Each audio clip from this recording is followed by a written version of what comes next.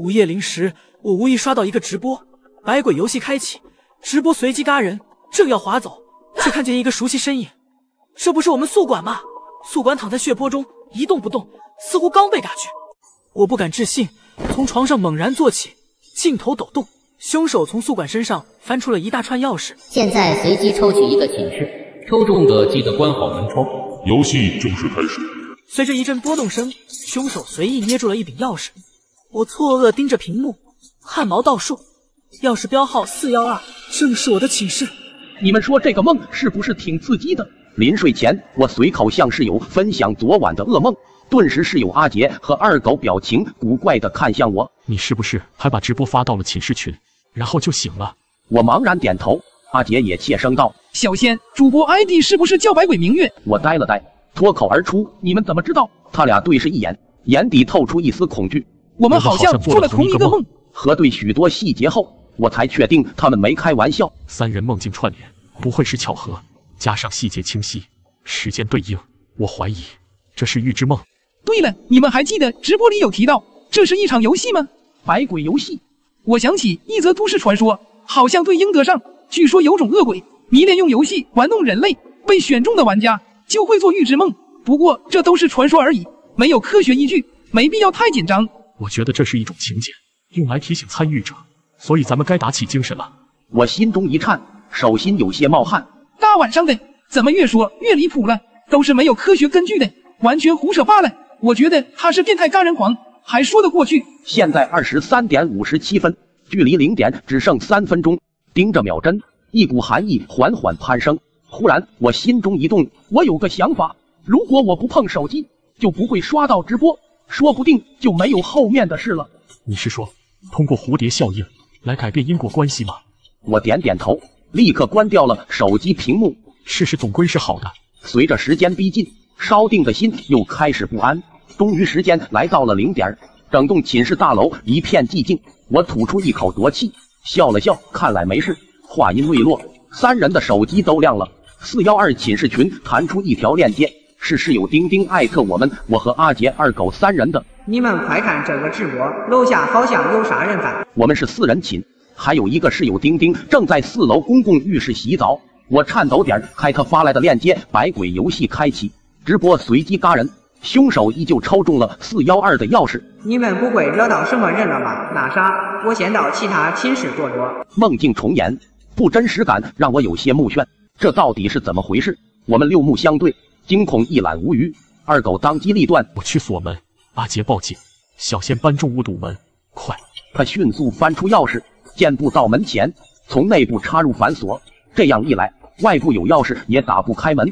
二狗的冷静缜密让我找回了些安全感。我赶忙拖来2把椅子抵住门，和二狗合力摞上大量书籍。什么鬼？打不通110，没有信号，直播都能看，怎么可能没信号？我与二狗又一番尝试，果然除了嘎人直播间与412寝室群，其他功能都显示网络不可用，而直播仍在继续。凶手正在登楼，画面昏暗，竟没一个学生，诡异的像栋空楼。他的脚步声压迫而有力，从不紧不慢到近乎奔跑。看楼层号，他已经到了4楼。六神无主之际，丁丁忽然发起了群聊通话，我立即点开，他语无伦次。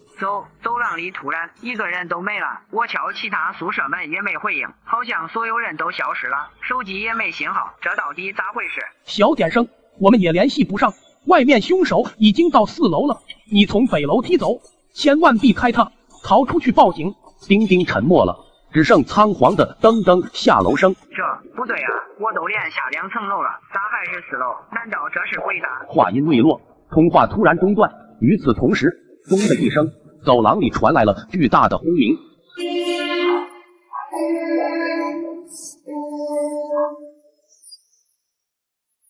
上集说到，我和室友阿杰二狗离奇的做了同一个梦，没多久梦中的场景竟出现在了现实中。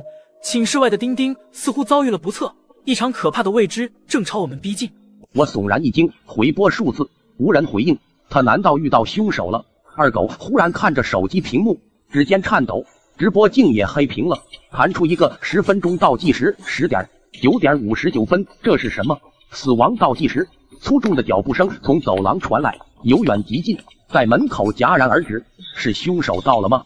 砰砰砰砰，4声敲门如同扣在众人心脏上。我们3人顿时被吓得满头大汗。我强压恐惧，眉头一拧，抽出一柄水果刀，握着刀，鼓起勇气迈向大门，刀尖却和心一样止不住的抖动。我深吸一口气，凑近了猫眼，再看清门外那人，竟发现是老李头。随后他就说道：“412的同学是保安老李，凶手已被我们保卫处制服，扭送警察局去了。莫怕，学院领导交代，让我来确认你们的安全，问询相关情况，请开门配合一下。”门外响起一个粗犷男声，是极具辨识度的塑料普通话，声音确实是老李头，负责在寝室楼栋间巡逻的保安大叔。老李为人热情朴实，曾为保护学生负过伤，大家对他评价很高。我和阿杰都松了一口气，脸上闪过一丝喜色，唯独二狗眉头紧皱。李叔，什么凶手？听不懂您在说什么。我们已经睡了，有事明天再说吧。门外沉默片刻，语气开始不耐烦。领导交代的，我也没办法，事关重大，你们不想吃处分就立刻开门。您可以让警察来沟通，否则谁也没权利让我们开门。正这时，丁丁竟又在群内发消息：刚刚淘汰季，手机摔关机了，你们有听到一声巨响吗？我远远看到几个穿保安服的，他们寻找了一个黑影，你们说会不会已经安全了？丁丁的话让我和阿杰有些振奋，齐齐扭头看向二狗。二狗见状，凑近小声道：“第一，老李默认我们知道有杀人狂，这很不合理。第二，他如果参与了制服凶手，少不了要做笔录，怎么会在这儿？第三，意义不明的倒计时还在继续，今晚太过诡异，我们要尽可能考虑最糟的情况，譬如撞鬼。阿杰刚刚也说过那个恶鬼游戏，所以在倒计时结束前，我们应该质疑所有门外的东西，也许门外的不是人。”我钦佩地看向二狗，又默默抽出一把水果刀，双刀护身。那丁丁是怎么回事？他先遇到了鬼打墙，然后通话就中断了，那声巨响可能是他遇袭的声音，害他的东西完全可以在群里冒充他，营造安全的假象。也就是说，老李可能正拿着丁丁的手机在门外发消息吗？此刻我们6目对视，寒气再次渗入天灵盖。我怀疑有凶手同伙在门内挟持你们，必须开门验证。随后门外传来有钥匙插入锁芯的声音，但由于内部也插着钥匙，老李拧不动分毫。我们刚长舒一口气，接着老李失去了最后一点耐心，开始猛烈砸门。好，是你们逼我的。他一字一顿，仿若厉鬼咆哮。老李果然有大问题。随后一声尖锐笑叫划破寂静，寝室门开始剧烈震动。我有些惊疑，透过猫眼看去，老李正用脑袋剧烈地撞起大门。离奇的是，尽管他不停地撞击大门，他的脑袋却毫发无伤，像是铁头一般。我的大门也被撞得裂开了缝隙。正当我们不知所措时，忽然那老李头一声喊叫，随即就传来了倒地声，门再次被拍响。我赶忙去猫眼看了下，只见丁丁正在敲门，嘎掉的老李躺在地上，他满头大汗，气喘吁吁地说道：“老李刚刚冒充我发消息，你们没相信吗？真正的我回来了，刚刚我用钢管把他给打了，快开门！”老李刚刚把我推下了楼梯，我立刻装死，他很着急，只是把我手机拿走了，我鬼打墙出不去，只能偷偷折返412。还好我来得及时，但我怕还有其他危险，你们快开门啊！尽管惊喜，但我没轻举妄动，而是看二狗。二狗犹豫片刻，说你的个人信息吧，学号、班级、家庭、家乡，越详细越好。我们需要核验你是谁。二狗，你想核验时间是吗？别以为我不知道那个死亡倒计时。如果这是一场杀人游戏，我敢肯定412才是唯一安全的，只剩2分钟了。等时间一到，如果我还在走廊，很可能会炸的。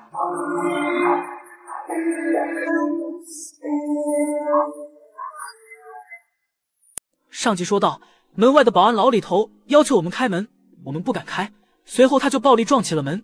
正当我们无奈时，丁丁忽然也来到了门口，并且嘎掉了老李头。随即他就要进寝室避难，但二狗却不同意他进来。这背后究竟是怎么回事？我也有些不忍，就朝二狗问道：“二狗，还有办法吗？”二狗神色挣扎，艰难地开口道：“小贤、阿杰，你们别听丁丁危言耸听，根据我判断，他绝对不是真的丁丁。”就这样，门外丁丁一直在呼救着。正这时，阿杰忽然惊呼道：“我操，我胳膊怎么回事？啥时候出现了3个字？”我和二狗赶忙看去，只见阿杰胳膊上有3个血淋淋的大字“黑眼圈”。黑眼圈什么意思？我吃惊地看着这3个字，又透过猫眼看了看门外的丁丁，忽然意识到了不对。我知道了，你们还记不记得刚刚嘎去的宿管还有保安老李头，以及现在门外的丁丁，他们3个都有重重的黑眼圈。这3个字更像是某种提示。确实，如果我没猜错的话，门外这个丁丁绝对不正常。正说着，丁丁忽然疯癫叫起来：“你们见死不救，都是杀人凶手！”丁丁癫狂尖叫，一下又一下撞击着大门。我和阿杰二狗惊恐地站在门口，等待着倒计时。0点02分、0点01分、0点。随着倒计时结束，异化的丁丁老李头就此凭空消失，直播画面一黑，主播悠悠开口，音色男女莫辨，邪性异常。恭喜几位通过百鬼游戏之初期电门鬼。屏幕中出现了4张真人头像，我、阿杰、二狗3人为彩色，丁丁则黑白暗淡。主播又道：“此次为合作模式，为集体阵亡，则全员复活。”说罢，丁丁头像自动晕染为彩色。与此同时，寝室内点点光晕凝聚，丁丁竟凭空出现，近乎神迹的一幕，把我们惊得连连后退。丁丁跌坐在地，神情惊惧的癫狂大吼：“你是什么东西？到底想干嘛？我不要玩什么鬼游戏，他们3个还不够吗？放过我好不好？”由歇斯底里到掩面呜咽，死亡让他刺激过度。主播没有理会。2戏即将开始，5分钟内请移步512寝室，否则嘎去。屏幕中5分钟倒计时开始跃动，大家面色惨白，沉默不语，都在消化突如其来的魔幻。丁丁惊慌拉住我们：“我们逃吧，离开这栋楼就好了。”“你忘了鬼打墙吗？”“那就翻窗户走，我宁愿摔死也不想待这啊。”二狗脸色难看，轻轻摇头：“你们看窗外，太黑了，一点灯光都没有，加上其他同学都消失了，也许我们根本不在校园。”他深吸一口气，凝重道：“大家都振作一点，再昏暗也得弄清现状。我们应该是撞鬼了，但好在这只鬼不会直接杀人。为了暂时的安全，我建议不要贸然忤逆他，先配合他玩下去。下一场游戏在512进行。我有个猜想，每赢一场就上1楼，而宿舍最高7楼。”丁丁眼前一亮，焦急打断：“你的意思是，再撑过3次游戏，就有希望离开？”二狗微微点头，停顿片刻，他凝视着阿杰：“阿杰，你有什么要说的吗？”我们都明白二狗在问什么。方才阿杰身上的血渍直指破局点，如果没有他，也许无人生还。我不知道啊，打算开门的瞬间，我感觉极度危险，胳膊上就出现了血渍。遇到危险，身体就会出现关键提示。既然这是一场游戏，也许恶鬼会赋予玩家技能。阿杰，有了你，也许我们都能顺利出去。你见过什么游戏技能是直接透露谜底的？而且为什么只有阿杰具备，我们呢？毫无头绪，先上楼吧。忐忑恐惧间，我们小心翼翼地挪到了512门前，走到空无一人，四周是化不开的黑。主播不紧不慢道：“百鬼第2戏替鬼，诸位请好好享受。规则很简单，你们轮流进入512，每人往前迈4步，再出来即可。此次仍为合作模式，1人以上生还即可通关，请1分钟内决定进入顺序，否则随机指定。”听到仍是合作模式，心中恐惧稍缓，但在顺序上还是发生了分歧。丁丁坚持让阿杰第一个进去，他能触发血渍，其他人可以参考如何破局。我并不认可，血渍机制并不清晰，如果只有团灭风险才会触发，那阿杰第一个进去将断送希望。还有，我不想让好基友阿杰成为试探的牺牲品。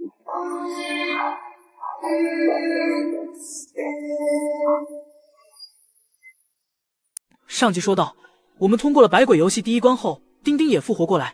接着第2关正式开启，需要我们4人逐个进入512寝室。面对未知的恐惧，我们谁都不想第一个进去。二狗沉默着，没有发表意见。触发随机指定：1号丁丁，2号二狗，3号小仙，4号阿杰，请1号于10秒内进入512寝室，否则嘎去。丁丁惊恐地站在原地，随后深吸几口气，推开大门走了进去。众人手机屏幕一闪，竟同步起了512的内部情况。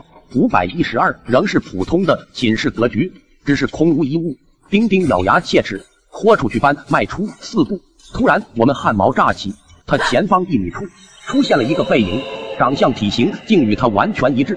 丁丁吓得左脚退了1步，背影也用左脚退了1步。这是什么？身躯因害怕而颤抖，前方的背影竟以相同节奏颤抖。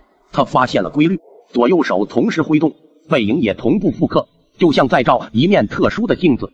丁丁僵立几秒后，转身就想往门外冲，可一转身他怔住了，背影如鬼魅般瞬移，仍在眼前1米处。他就像粘在了视网膜上，永远在视野正前方。丁丁开始向门口奔跑，前方背影也飞奔。这是一场赢不了的跑步比赛，对手永远领先1米，总是离门更近。果然，背影率先冲出了512寝室。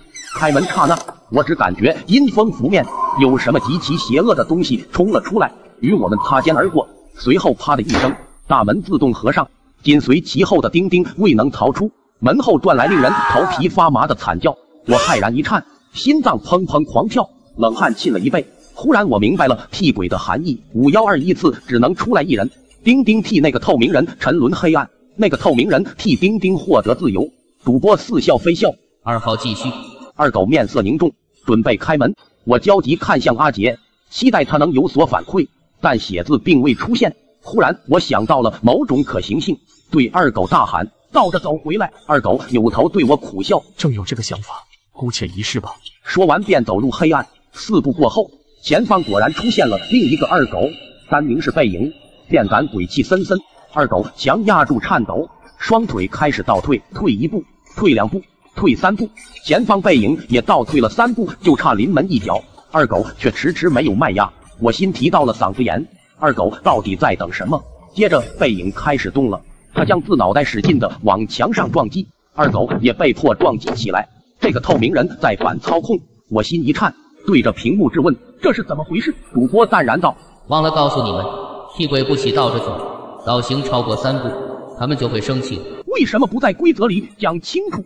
耍我们好玩吗？呵呵。二狗整个人被撞得快废了，身子一点点变软，在即将支撑不住时，突然180度转身，面朝大门，阴风吹拂在脸上，我的心也降到了冰点。门闭合前，我对上了他的眸子，那是不甘与绝望。身躯栽倒，再无声息。砰的一声，大门关上，我怔然呆立，喉间一哽，视线开始模糊。二狗即是寝室室长，也是主心骨，总能冷静分析，把控局面，帮我们走出困境。可现在他也嘎了，一时间让我感到万分绝望，灰暗感压得我喘不过气。3号，请吧。我深吸一口气，眼神转向阿杰。阿杰没说话，率先走上前抱了我一下。就在错开的一瞬间，他用眼神示意我看他肩颈处，那是2个新鲜的血字8步。我瞪大眼睛，十分惊喜，却也不解。从上次的推论看，只有团灭或阿杰自身危险，才可能触发血字。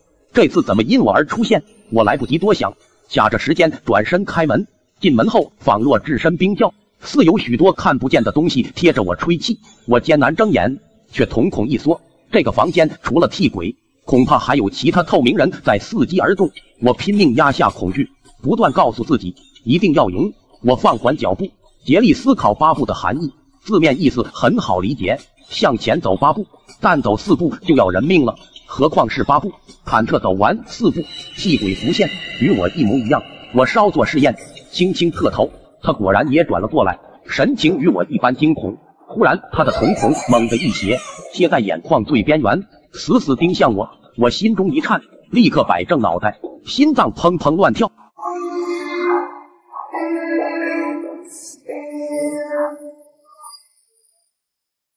上集说到，丁丁和二狗相继进入512寝室后都不幸遇难了。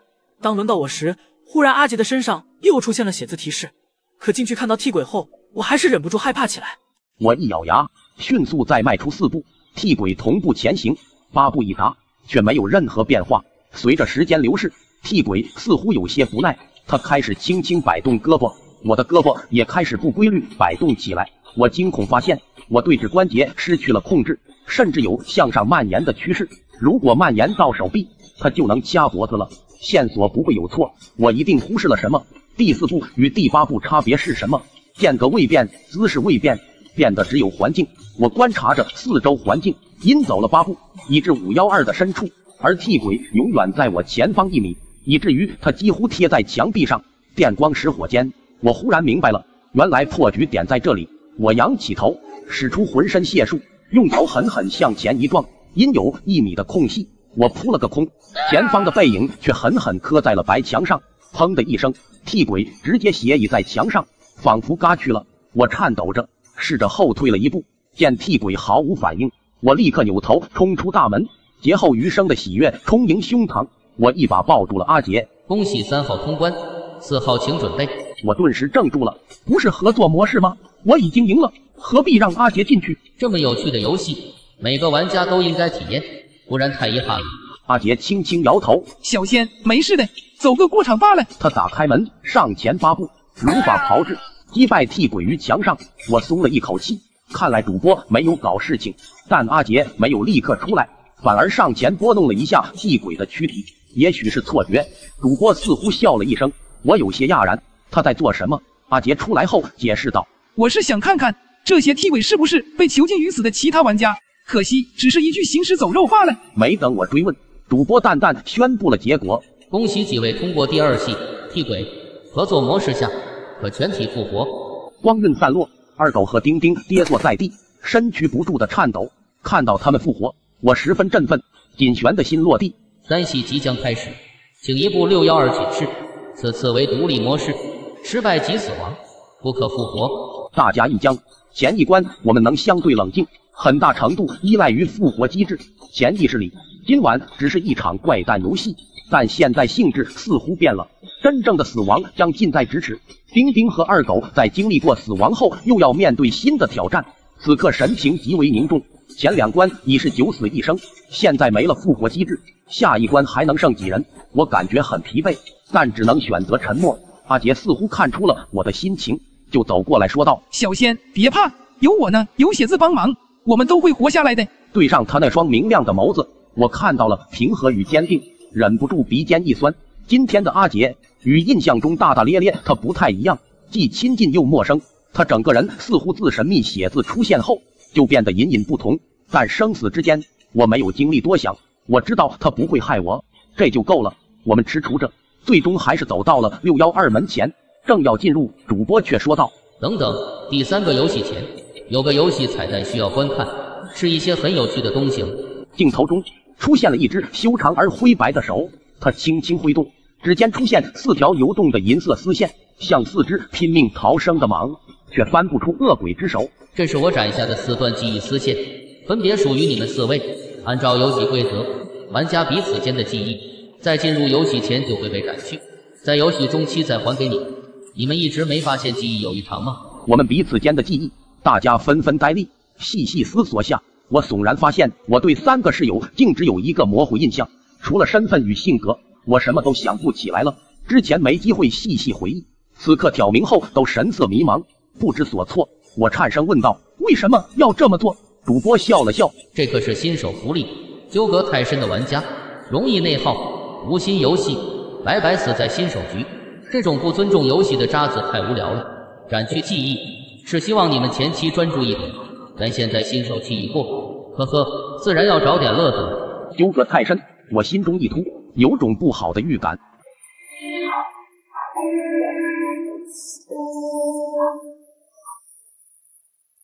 上集说到，通过第2关后，二狗丁丁纷纷复活。正当即将进入第3关时，直播画面突然出现了我们的记忆线，原来我们的记忆早已被斩去。随后主播就说道：先给你们看些记忆小彩蛋吧。接着直播画面就显示阿杰正眼神暗淡的在厕所被丁丁虐待。没多久我就出现了，只见我慌忙走过去，一把将丁丁推开，之后就和丁丁发生了激战。之后满身狼狈的我就过去拉起了阿杰的手，将阿杰救了下来。之后画面一闪，场景又来到了教室，只见我和阿杰正在听二狗讲课，我听着听着就昏睡起来，二狗就轻轻敲了我下脑门。阿杰看着我狼狈的样子笑了起来，看起来他的眼神已不再暗淡，特别的开朗。之后画面又一闪，我忽然扇了二狗一巴掌，他的帽子一下被我打在地上。随后我就对他质问道：你为什么要害阿杰？二狗却低着头一言不发。接着场景又来到了高楼天台，阿杰站在边上，没多想就纵身一跃跳了下去。好了，彩蛋结束，通过第3系的玩家将奖励完整的记忆。模糊的悲愤在胸口升腾，细细回忆又如无根之水。如果这些是真的，那简单来说，我与二狗曾一起帮助阿杰走出了丁丁霸凌的阴影，但又出现了什么变故，导致阿杰群尬。想到这，我不寒而栗。我定定地看向阿杰，但他也一脸迷茫，对我轻轻摇头。我为什么会对二狗那样？难道他与阿杰坠楼有直接关系？最后两幕让人联想到背叛与死亡，我脑子混沌，难以接受。我们的关系隐隐有了裂痕。二狗双手紧攥，又惊又怒。这都是什么？小仙、阿杰，你们不觉得奇怪吗？如果阿杰真的跳楼了，就算没死也会重伤，怎么可能是现在这样？我心中稍安。是啊，阿杰现在身体如常，怎么也不像坠过楼。他先夺走我们的记忆，又播几段似是而非的画面，不就是想扭曲事实，进而分裂我们吗？下一关是独立模式，我看他是想让我们产生猜忌，增加他在意的游戏性，恐怕才是他的真正目的。没错，合作模式的温床太无聊，各怀鬼胎才精彩。至于画面真假，活过下一关便知，何必这么急切？是对自己，还是对你们的友谊不够自信？你这样反而很可疑哦。二狗一愣，无助地看着我们，双眼通红，此刻正在崩溃边缘。我忍无可忍，大吼道：闭嘴！玩弄我们很有趣是吧？你在挑拨是非，信不信我直接弃权？死便死了，但你也别玩了。主播沉默了，没再说话。可只有我自己知道，失忆本就让人恍惚，加上这几幕残酷的画面，杂念更是纷至沓来。我看着二狗，看着这个我无比信任的人，莫名有点害怕，害怕有无法接受的沉重。我按下杂念，轻声道：二狗，振作点，通过第3关，一切就真相大白了。612是典型的男生宿舍，在我们迈入大门后，主播简短道：获胜规则，在612内存活10分钟。第3戏开始。我们紧张地环顾四周，却未见异常，倒是站位有些微妙。丁丁刻意与我们3人保持较远距离，眼神中忌惮与阴恻混杂，而我们3人之间似乎多了一层东西，以至于二狗离我与阿杰总隔着一步。我轻叹一声，直奔主题。这次规则是在612内存活10分钟，信息很少，但地点是明确的。我估计出界会判定死亡，所以不论遇到什么，我们绝不能出门。二狗沉默半晌，也开口道：这次是时间生存赛，透明人名字也未公布，这与第1关很像。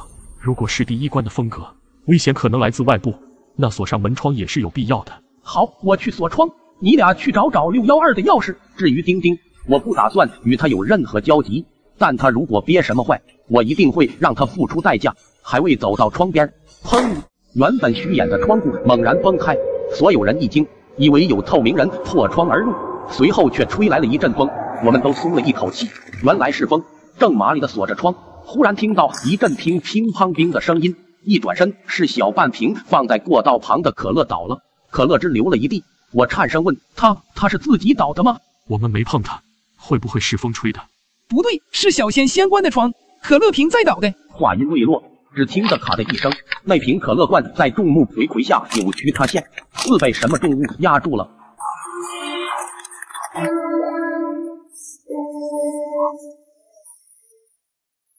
上集说到，看到几个回忆片段后，我们之间逐渐有了距离。当我们来到612寝室后，忽然窗户被猛地打开，门口的可乐罐竟自己扁了下去。接着又是一个厚重的声音响起，哒的一声，可乐四溅，地上凭空出现了一个巨大的脚印，因为沾染了可乐，脚印清晰可见，目测接近50码。我现在才意识到，刚刚开窗的不是风，而是透明人，有透明人从窗户爬了进来。我手心冒汗，焦急提醒：透明人已经进来了，大家注意脚印，它是隐形的。众人慌了神，丁丁更是大声惊叫。透明人脚印又迈出2步，竟径直朝着丁丁的方向走去。丁丁被吓得浑身颤抖，慌乱中拿起一把凳子试图防御，可下一秒，凳子猛地挣脱他手，悬浮在半空，砰的一下，凳子一下掉在了地上。丁丁呆立片刻，忽然看向了我，也许是我离他最近，他开始不顾一切地朝我跑来。还没等他过来，他的身形就忽然受阻，顿了一下，下一刻他似乎被一双手拽住，狠狠向后拖，随后就被透明人扔下，栽在地上。透明人脚印越来越稀薄，但仍可以看出他正一步步逼近我们，隐身加上恐怖力量，这是近乎无解的死局。我僵立在原地，只觉身子重若千钧，不行，绝不能坐以待毙。就在我绷紧全身打算舍命一搏时，手机屏幕忽地亮了。412寝室群中，阿杰发来信息：别发出声音，屏住呼吸，我们看不见他，他也看不见我们。看来阿杰又触发写字了。我迅速蹲下，捂住了丁丁不断哀嚎的嘴，再将手机静音，把阿杰的提醒放在他眼前。他立刻僵住，连呼吸都停住了。万籁俱寂，612再也听不到一点声响，没有了声音来源。硕大的脚印猛然顿住，一阵愤怒的啜泣声诡异飘荡。他似乎迷路了，开始在原地兜起了圈子，死里逃生。我只感觉心脏都要跳出嗓子眼。借此机会，我用巧劲挣脱丁丁，无声地拉开距离。此时我们4人各占据一个角落。阿杰又发来消息，写字提示，呼吸声也会被他察觉，我们得确定一个策略，所有人注意离透明人的距离，一旦透明人离你较远，必须立刻呼吸，等他的脚印稍微靠近，再立刻憋气。我眼前一亮，这个办法很巧妙，不仅可以轮流呼吸，还能把透明人逗得团团转。果然，接下来透明人脚印奔波于我们4人之间，却再也碰不到我们分毫。几个回合下来，倒计时只剩4分钟，我刚有所松懈，又发现一个致命问题：之前凭着可乐汁巨大脚印才得以显现，但经过来回走动，他的脚印愈发稀薄，现在更是完全消失了。我心一沉，不敢再呼吸了，必须往地板上再泼洒些液体才行。我焦急地扫视屋子，却连一瓶白水也看不到。糟了，未知才是最可怕的，他现在可能出现在任何一个地方，也许下一次呼吸就会招来死亡。胸腔中的氧气越来越少，恐惧在临。我望向阿杰与二狗，他俩也脸色难看。真的没办法了吗？忽然我余光瞥到丁丁有所动作，他摘下了自己的智能手表，手指拼命在上面点着什么。丁丁在干什么？难道他有办法？他忽然抬头看向了我，嘴角诡异的上扬。我顿时有种不祥的预感，唰的一下，他就将自己的手表抛向了我。我瞳孔一缩，尽管不想接，但又不得不接住，万一砸在脚边，引发的动静可能会让听我万劫不复。我刚握住这块表，就叮叮叮的响了起来，手表的计时铃响了，尖锐的音浪撕碎了寂静。我立刻按灭了铃声，惊怒交加，想把表扔回去，却发现丁丁趁着铃响，先一步冲进了厕所。更可怕的是，下一秒铃声又开始尖啸，按灭一个又来一个。他设置了好几个间隔1秒的计时铃。与此同时，寝室群内弹出了一则消息，这也是为你们好，总得有人牺牲，等透明人搭了小线，既拖延了时间，还会染上他的血，这样又能辨别透明人的位置，两全其美。在第2次铃响后，我便立刻将表丢向没人的角落，祈祷能将透明人吸引过去。但我低估了这透明人的判断力。突然，一只透明巨手猛然捏住了我的脖子，我的身体被硬生生提了起来，悬在半空，浓烈的窒息感瞬间袭来。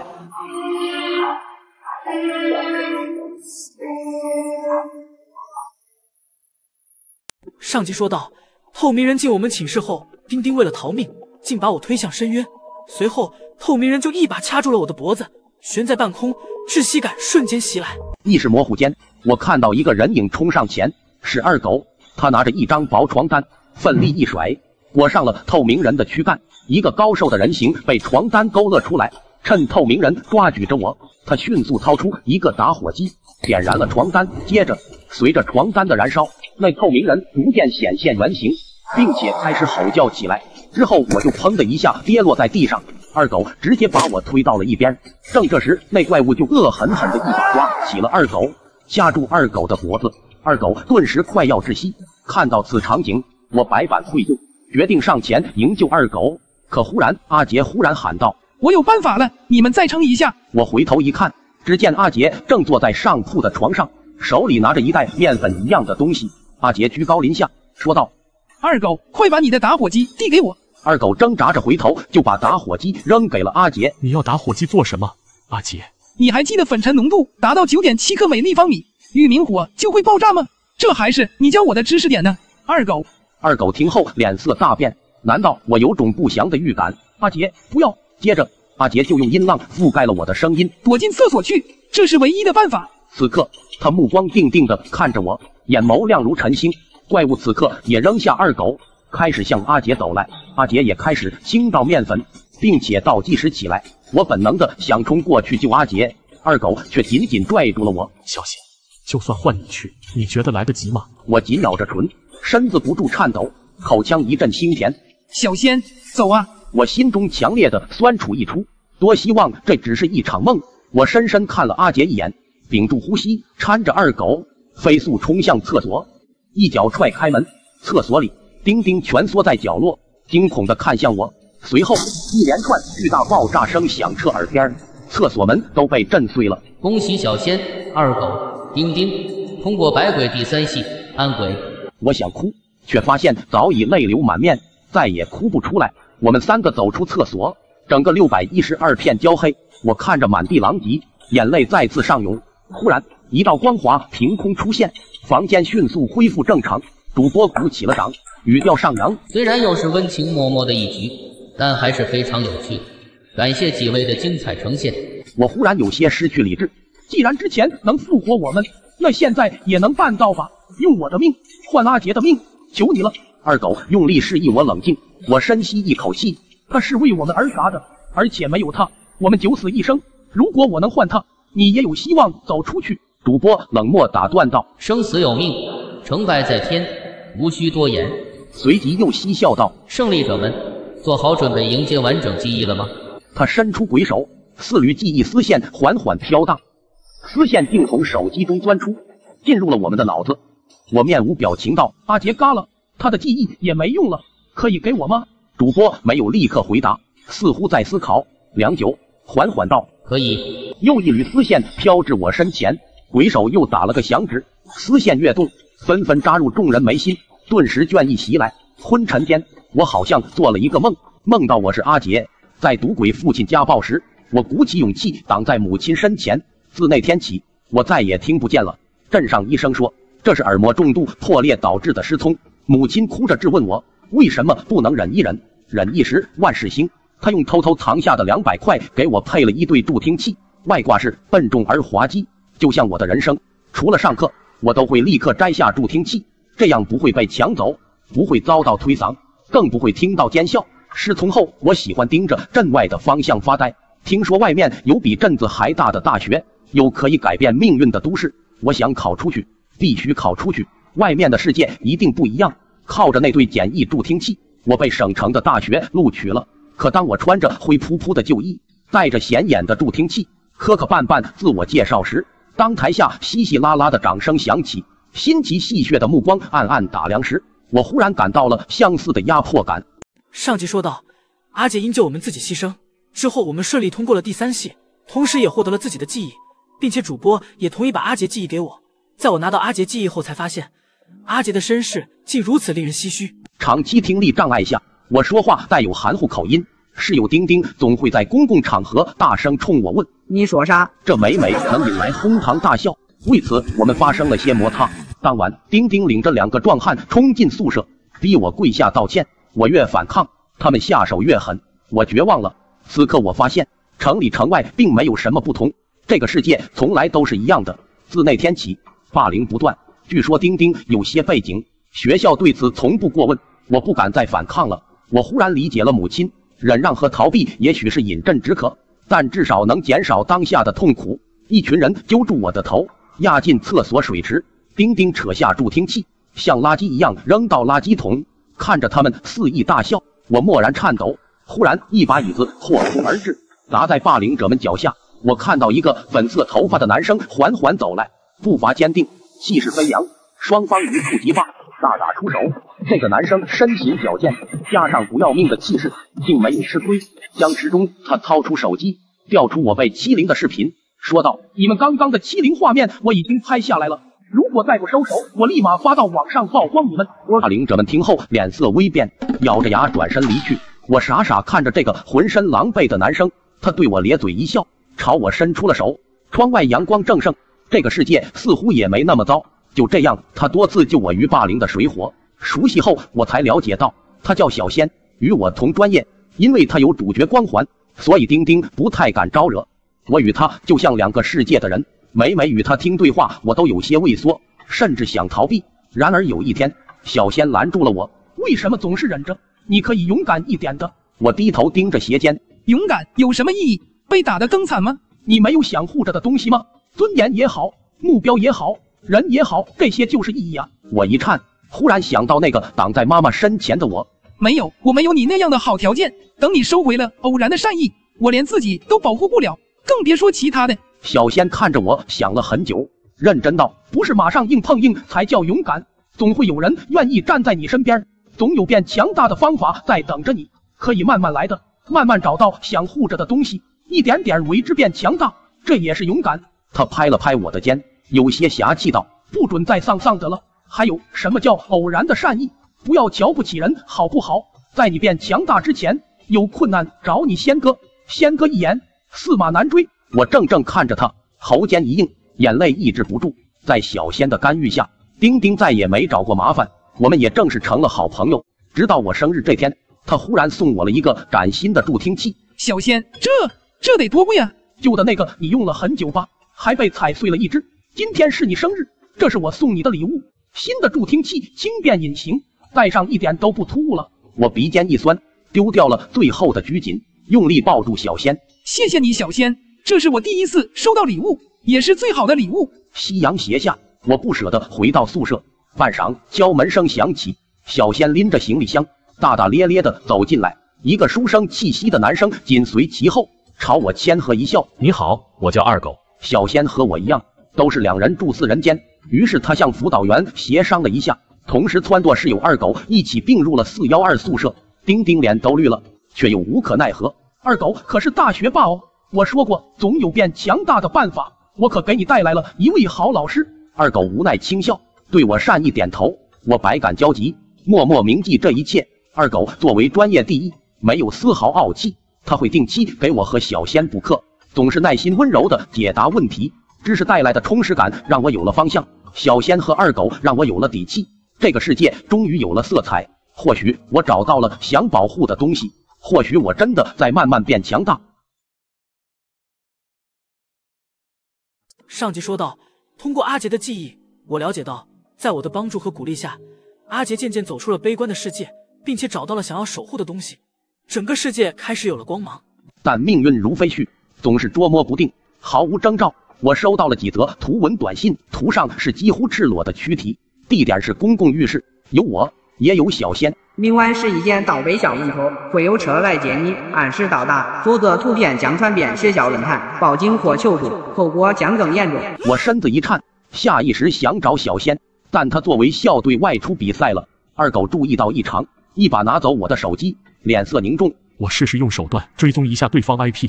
半晌，二狗惊怒道：“我去 ，IP 竟来自我们寝室！”我俩对视一眼，立马看向丁丁。当面质问时，丁丁却死不承认。你确实没这个胆量，说吧，背后是谁？不然就凭目前的证据，我能把你送进警局。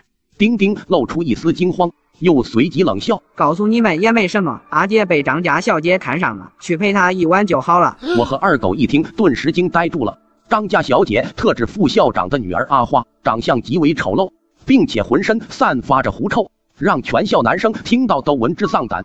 张家全市远不只限于高校，实权部门也有染指，是强势地头蛇。一直有传闻，阿花把大学当作后花园，不择手段玩弄校草，原来都是真的。而丁丁就是帮阿花做事的脏手套。你为什么还要偷拍小仙？我怒不可遏地揪住他的衣领。你不是最在意小仙了吗？这样才能让你乖乖就范呀。还有，花姐最讨厌把事情做难看。你如果报警，或者跟小仙那个疯子搞事情，呵呵，他不介意让小仙完蛋，要么赴约，要么公开照片，2选1吧。他语气充满报复的快意，得意离去。我有些绝望了，报警是不行的，我不可能堵上小仙，可直接不去，小仙也会受到伤害。怎么办？真的要去吗？真的要再次忍耐吗？不，绝不！眼泪又开始不争气的流出。二狗叹了一口气：“你想保护小仙，但也不想妥协，是吗？”我木讷点头：“这是我对他的承诺。”二狗沉默良久，似乎下了很大决心：“我有一个办法，不知道你敢不敢？”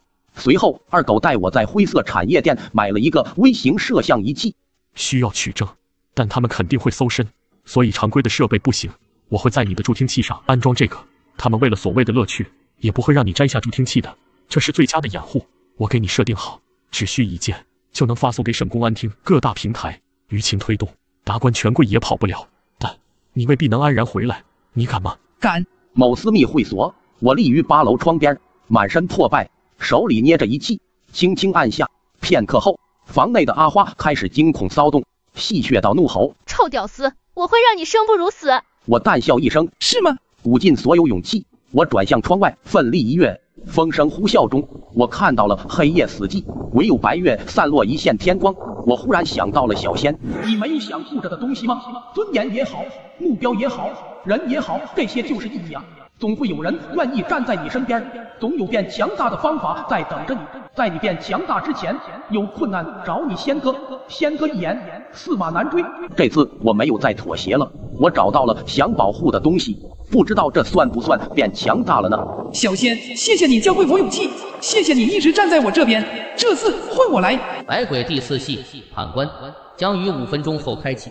主播声音将我拉回现实，我想起了所有。醒时泪流满面，震惊省城的男大学生被猥亵坠楼案，沸沸扬扬的张家利益集团落马案，阿花数罪并罚被判了17年，张家官员枉法渎职，处分了一大批，但阿杰再也回不来了。难怪我会揪着二狗歇斯底里，事后我也能理解二狗的初衷，但我却迈不过心里的坎。自那之后，我时常恍惚，一蹶不振。等等，阿杰的确是嘎了，那今晚又是什么情况？刚刚的阿杰是怎么回事？主播仿佛能洞悉我所想，语气玩味道：“刚刚的阿杰是嘎后专程来助你的透明人。”透明人？我茫然失措。准确来说，你们3个也是透明人。凡百鬼游戏选中的活人，皆思绪出窍，离开身体，以透明体入局，唯有游戏中的胜者方可还身，而败者嘎去。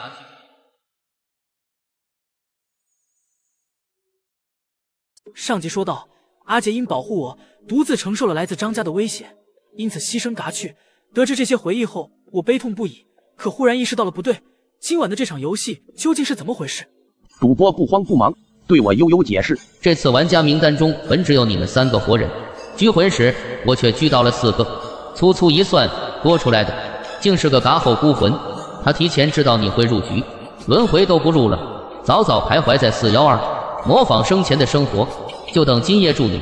呵呵，这种孤魂本是没资格当玩家的，但他很特别，也很有意思，我也就默许了。主播语调懒洋洋的，仿佛在说一件趣事。所以阿杰救了你2次哦，一次身死，一次魂灭。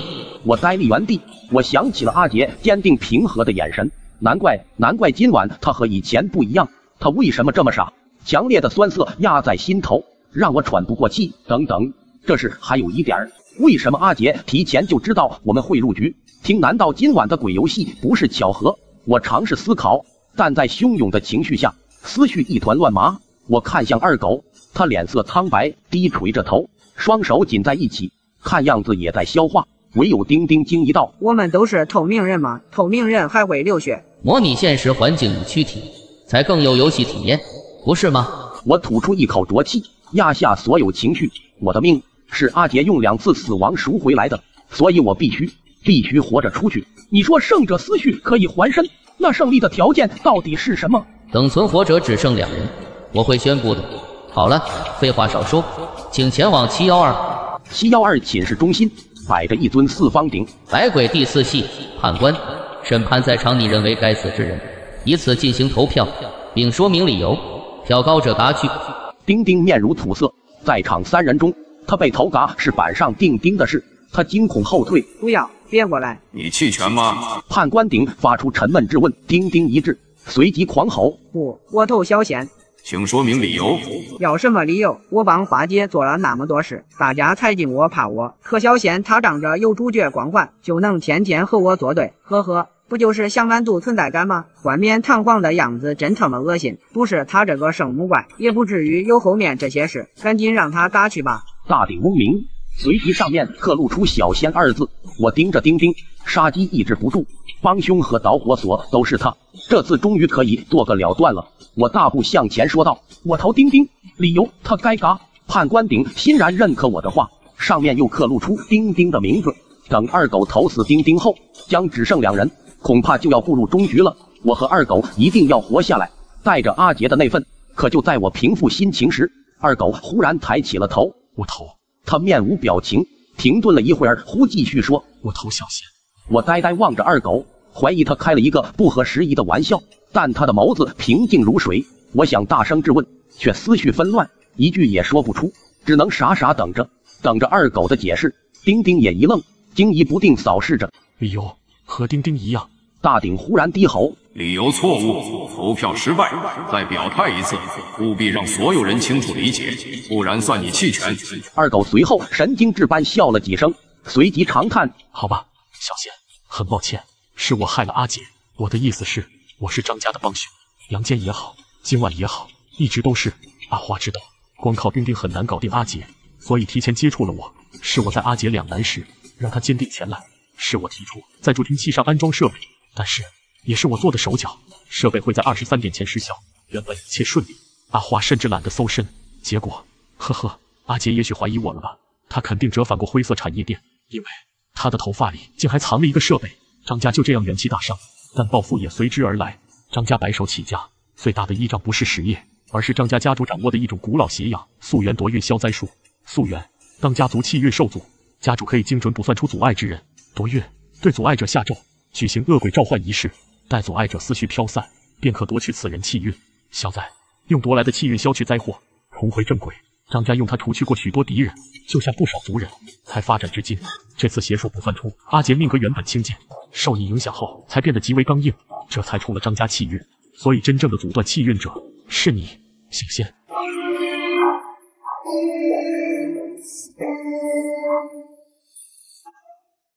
上集说到，在第4系判官开启时，不仅丁丁投了我，二狗竟也出乎意料的投了我。经过他诉说，我才了解，原来他竟也出卖了我和阿姐。二狗看向判官鼎，大鼎似乎有些陶醉，摇头晃脑道：看我做甚，还不够，不够。二狗眉眼低垂，缓缓道：此术有一个张家很苦恼的弱点，召唤来的是一尊痴迷游戏的恶鬼百鬼明月。他不屑于精准杀人，每次至少献祭3个透明人供他戏耍，方可降临。他忠于游戏规则，一旦阻断气运者胜利走出游戏，则可思绪还身。为了堵住这个破绽，保证100%的击杀率，张家会事先在活人中物色安插一个眼的任务很明确，关键时刻清除阻碍者，而我就是今晚的眼。迷云散开，事实竟是这般。二狗，我以为我了解你，现在看来只是我一厢情愿啊！我无法控制的轻笑起来，再到大笑，眼泪都笑出来了。你对得起阿杰，对得起我们吗？为什么？给我一个解释。二狗不再平静，眼眶中血丝密布。小贤，不是每个人都像你一样，一出生就有主角光环，注定就有好前程。我爸妈就是最底层、最普通的水果小贩，我妈还有重病，没钱只能保守治疗，每天和天气争，合成管斗。现在因为你们，他们还要被卷进阿花的威胁。我们是底层，但底层就活该被随意揉捏吗？二狗流下无声的泪。做好眼，张家许诺200万，做不好，我们一家都完了。对不起，真的对不起，但我家无法承受威胁，也确实需要这笔钱，抱歉。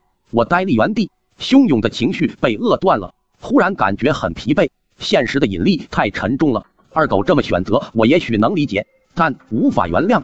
判官鼎哼笑一声，很完善，予以通过。第3只鼎烛被点亮，小仙2字镌刻其上，票数2比1。小仙，你的票数最高，欢迎入鼎。二狗扭开头，避开我的目光。丁丁则得意猖狂地冲我笑。我跌坐在地，勇气终究耗尽了。没经历过绝望，就鼓励阿杰要勇敢。想想我还挺可笑的。也罢，终于可以离开这个噩梦了。谁也没注意到，手机中的直播画面一闪，视角竟切换到了512，一个与阿杰一般无二的躯体斜倚在墙上，正是第2系中被阿杰击杀的替鬼。本该一动不动的鬼躯忽然睁开了双眼，目光坚定平和。我闭上双眼，等待着最终时刻。突然712门外似有脚步声传来，从轻微到渐响，不疾不徐，掷地有声。砰！大门被推开，一个人影迈步而来，步伐坚定，气势飞扬。来人护在我身前，此人是阿杰，竟然是阿杰，还差我1票呢，你急什么？说罢，他对我微微一笑，朝我伸出了手。随后判官鼎惊讶道：你不是思绪飞散了吗？魂力浩强，你已经修出了鬼性吗？主播突然冷声道：你个二货，还没反应过来吗？真是蠢笨如猪！你也从头看到尾。第2系他破了替鬼后，还做了什么？忘了？他当时碰了一下替鬼，等等，难道他的鬼性是寄生与分身？本体魂寄生在替鬼的躯体，伺机而动；分身魂留在原躯体，迷惑其他玩家。呵呵，很有趣。后来我才知道，修炼有成的鬼怪会诞生专属能力，这种能力简称鬼性。我泪如泉涌，紧紧拽住阿杰的手，不敢再放开。阿杰，你吓死我了！阿杰用指腹轻轻拭去我眼角的泪水，柔软而温暖，一如从前。对不起，小仙，我一直拿不准二狗的立场，不这么做，他不会这么快暴露的。现在没事了，没事了。说完，转身对判官鼎淡淡道：“我投丁丁，理由保下小仙。”判官鼎似乎有些畏惧阿杰，不再废话，鼎烛亮起，2比2平票。我脱离危险了。二狗表情僵硬，难以置信看向阿杰，双手紧攥，指节发白。丁丁眼神闪烁，面目阴沉。主播则鼓起了掌。阿杰，让你入局真是明智之举，给今晚增色不少。但第4系本想淘汰这2人，结果又回到4人了。呵呵，所以进入加时赛吧。下面宣布游戏规则：10分钟内4人必须减员至2人，否则全员淘汰。方式：混战，不做任何限制。地点712内部，出界即嘎去。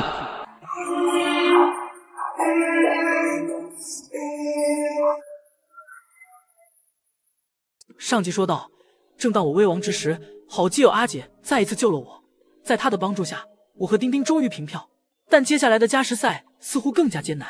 但阿杰具备鬼性，二狗也藏着张家给的底牌。为公平起见，作为普通人的小仙，丁丁，你们各需抽取一个鬼性盲盒。丁丁惊疑不定，什么盲盒有什么用？直播画面一闪，一个陈列架映入眼帘，几排类似罐子的东西整齐放置，看上去没什么不同。鬼性代指透明人的异能，这些都是一次性的鬼性道具。简单来说，可以让你发动一次异能，触碰盒子即完成抽取。至于能力的好坏，呵呵，看命数了。阿杰忽然脸色有些苍白，对我轻扬手臂，几个血字镌刻其上，2排4列。我顿时了然，这是指第2排第4个盲盒。阿杰好像能洞察所有的破局点，这让我十分安心。可为什么必须通过自残血字的方式来提醒我？难道这也是他的鬼性？来不及细想，我抢先进行了抽取。我握住的瞬间，光辉一闪，盒子变成一只黑色断掌，漆黑而透亮，像是某种玉石，五指纤细，骨节分明，竟还在轻轻抓握。我吓了一跳，硬着头皮没扔出去。主播声中带笑：“恭喜小仙，这是鬼性道具玉石俱焚。用法：当它触碰目标后，念一声或目标将当场暴毙。遗憾的是，使用者也会嘎去。简单来说，以命换命。”我心中一惊，看向阿杰，见他用眼神示意我宽心，我便没再多言。丁丁抽中了一双眼睛，这2只粉色眼球死死盯着他，忽然蹦跳起来，竟顺着他的胳膊爬上了脸，遁入他的双目。当他颤抖抬起头，瞳孔已是粉色。呵呵，这个也不错。鬼性夺目，用法：盯住任意物体1秒以上，心听念一动，便可将之掠夺到手，什么都可以包括对方的鬼性道具。我心中一沉，立刻将断掌藏进衣服里。本以为最坏无非玉石俱焚，但现在也许一掏出断掌就会被夺去。好了，即刻开始。屏幕上10分钟倒计时开始闪动，阿杰向前一步，护在我身前，丁丁也挪动着，站在二狗身后。二狗低喝道：“丁丁，不想死就听清楚。第一，尽可能远离他们，避免被阿杰寄生，避免被断掌碰到。第二，盯紧小仙，他一旦掏出断掌，你就用鬼眼夺过来。”丁丁神情闪烁，阴恻恻的点点头。言罢，二狗双颊顿时鼓起，似要吐出什么。忽然，他猛然将手伸入嘴中，缓缓抽出了一条长长的物体，竟是一把狭长的黑木刀，鬼气缭绕，竟是斩破刀。张家这次下血本，一开始封住记忆是对的，好戏就该留到现在。呵呵，阿杰轻声告诫：“千万避开这把刀，切魂体跟切豆腐一样。”我瞧了瞧狭窄的宿舍，心沉谷底。唰，二狗持刀劈来，他面无表情，刀刀搏命。阿杰轻吐一口气，他口中竟呼出一缕白雾，雾分两道，凝聚出两个身影，样貌都是阿杰。这应该就是阿杰的鬼性分身吧？虽有准备，我亲眼看到时还是震撼意。分身与二狗缠斗了起来，刀影绰绰，魂力四溢。主播喃喃道：“一气化三清。”阿杰对鬼性的运用有道家的眼子。见陷入僵局，二狗决一点没心。斩破刀突然急剧膨胀，砰砰，刀如巨柱，压灭了2道分身，又迅速朝阿杰本体袭来。一个照面下，阿杰突然倒地，元气大伤。看这个趋势，只怕撑不过2刀。我目眦欲裂，挡刀没有意义，必须主动一搏。我快速朝二狗奔去，手一边伸进衣服里，握住了玉石俱焚，眼看就要贴上。丁丁却目光灼灼凝视着我，我只得绕了一个刁钻角度，借着二狗的躯体，找到了一瞬间的视野死角。一咬牙，我掏出断掌向二狗拍去。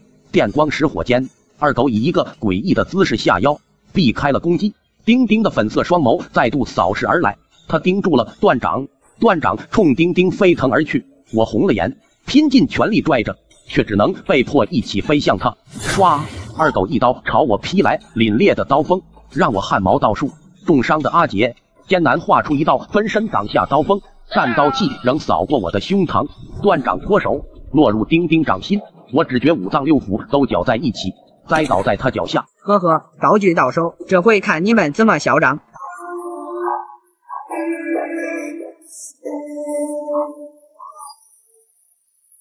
上集说到，我和丁丁纷纷获得了鬼性道具，可接下来在与丁丁二狗的对战中，阿杰不幸受伤倒地，最后连我的断掌也被丁丁收走。我怒不可遏，伸手就去拽他，他身体忽地一顿，继而反手把我按住，一脚踩在我身上，居高临下，无比得意。二狗冷声道：“收起你的脚。”咋了？心疼朋友了？二狗闻言，扬起刀指向丁丁，吓得他立刻抬脚。还有，我不放心你，把断掌扔给我。不中，阿杰和小仙都没扎，给你的时候发生意外怎么办？那你塞进衣服里，待在原地，举起双手，我过来取。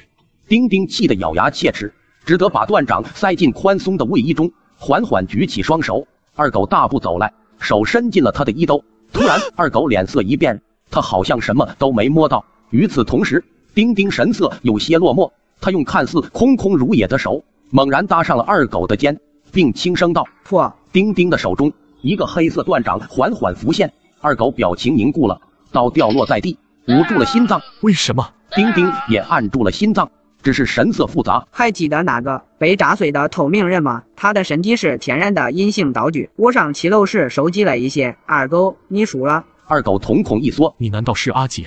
不对，你只是寄生在丁丁身上的分身。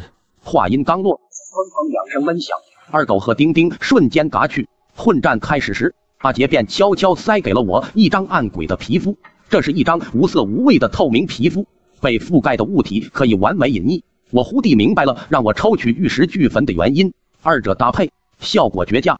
接下来的作战计划，阿杰通过颈部写字进行了暗示。简单来说，我只需做一个分身魂与皮肤的传递者。第一步，阿杰用分身魂寄生在我身上；第二步，我假意被夺走断掌，并接近触碰丁丁；第三步，阿杰分身成功入主丁丁，并取走了我身上的隐身鬼皮肤。最后，只需趁二狗不注意，用盖着皮肤的断手拍一下他，即可完成双杀。当知道完整计划时，我虽叹服，却又有一种违和感，就像下棋，常人最多往后看2、3步，高手也许能看个4、5步，但阿杰这盘棋，他似乎早已下过很多遍，以至于每一步都在他的掌握之中，每一步都恰到好处。看着倒地的二狗丁丁，我心中有些哀痛，下意识向前迈步，却被阿杰拦住了。别过去，他可能还没嘎。我一惊，抬眼望去，二狗忽然全身一颤，又醒了过来。变数这么大的游戏，张家肯定会为他准备保命的手段。这是还魂香，魂未尽灭便能复生。二狗强行撑起身体，无比虚弱，状似癫狂。你们都给我嘎！忽而又揪发掩面，爸妈，对不起。他似乎精神崩溃了，半天站不起来，最终只能蜷缩在地上。阿杰默默凝视着，未有动作。我莫名觉得阿杰在等待着什么，于是也没出声。不知过了多久，阿杰眼眸微动，竟缓缓迈步向前。二狗、大狗和红兔是你的父母吧？二狗闻声一颤，你怎么？你知道他们现在怎么样了？阿杰轻声道：他们现在很好。我的一个朋友刚刚传讯，他把你父母从张家救出来了。在判官那局，你说的那些我都转告了我朋友，他平时不方便介入人间因果，但这次与邪术相关，他有了出手的理由。张家邪尸已经被端了，你母亲的病也处理好了，不用担心。阿杰的话就像平地惊雷，我和二狗都震惊看向他。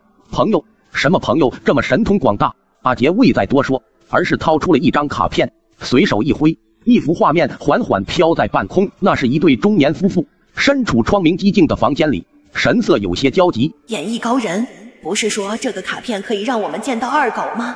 怎么看不到画面？二狗现在不太方便，听声音便好。二狗呆呆凝视着画面。爸妈，你们没事了吗？中年夫妇浑身一颤。是二狗的声音，是咱家二狗，我们很安全，有位高人救了我们。你在哪儿？狗狗，你还好吗？二狗表情一松，他努力压抑住哽咽，挤出了一个笑容。我很好，你们不用担心，只是我可能要离开一段时间，你们好好的，别太累了。没等说完，一阵阴风袭来，吹散画面。阿杰，虽早知你与道门有染，但如此明目张胆，不太妥吧？主播冷漠的声音响起。距10分钟还剩40秒，你们好自为之。二狗置若罔闻，神情从未有过的松弛。阿杰，小仙，谢谢你们，真想回到以前啊，回到我们3个一起的那些日子。你们一定好好活下去。说罢，他伸出手，拿起道具，真的给你们添麻烦了。随后他就自行了断了。主播不带任何感情的声音响起：恭喜阿杰小仙通关。我与阿杰默默伫立，事已至此，恨意已去，唯有莫名的情绪压在心头，有如千钧。我想起了他舍命救我，血染断臂；想起了他苦笑摇头，耐心讲题的样子；想起了冬日斜下我们3个嘎吱嘎吱踩着落叶的身影。这段情谊至少真实存在过，这就够了。